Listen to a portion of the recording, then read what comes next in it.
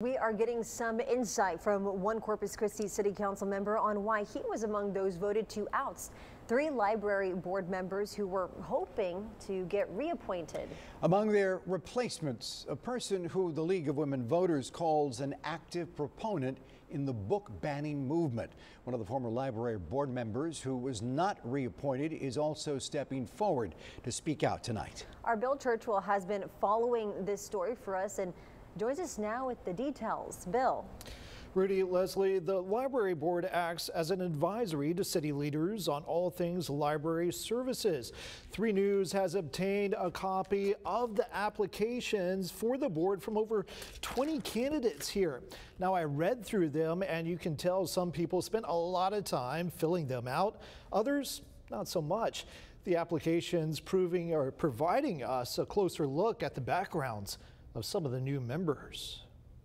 Pooja Bendinavale was not reappointed. It was very much blindsiding. She was hoping to serve another term on the library board, but says council took a different turn. It seems like it was a very deliberate decision. Among the applications submitted, the 3 existing board members seeking reappointment. Bendinavale, who has a degree in biochemistry, a mom of 5, and serves on her children's PTA boards. Candace Hart, a retired librarian, and Vicky Natali, who worked 40 years in higher education, all were passed up. I feel like if you're not going to reappoint someone, you should either have a conversation with them ahead of time, which I understand that none of those council members reached out. Any opposed say no? No.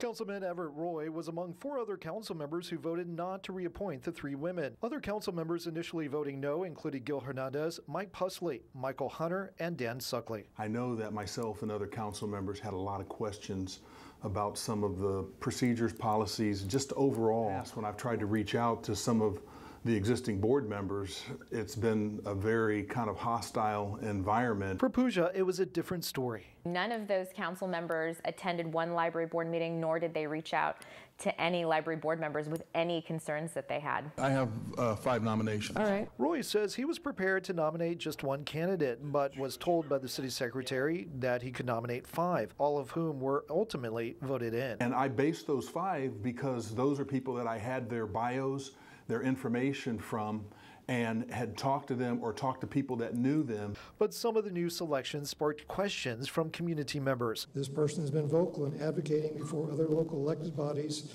that her group's views on what people should be allowed to read. I've never had any of the candidates indicate to me in terms of wanting to do or being involved in book banning. So who are the new members? Carrie Moore, seen here, has a bachelor's degree in paralegal studies. She listed her employer as Citizens Defending Freedom, a group that is described on their website as a Christian-based nonprofit that aims to fight radical gender policies. Joan Carrillo, a retired elementary teacher. Patricia Craig, a volunteer with a bachelor's in aeronautical engineering. Melinda De Los Santos, who serves on the Election Integrity Project, and Dolores Rabon, who simply shared she was retired and a concerned citizen. Everett said the selection went beyond looking at the initial resumes. He adds the 3 women up for reappointment never reached out to him. I had other people that reached out that were willing to serve, and they seemed open-minded, they seemed even-temperate, and I just thought, you know what, maybe it's time to look at a change.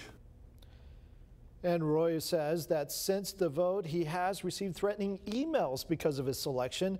It is important to note, according to the city manager, Peter Zanoni, the library board is only able to advise. They do not have any power to institute any policy on what the library actually does with its books.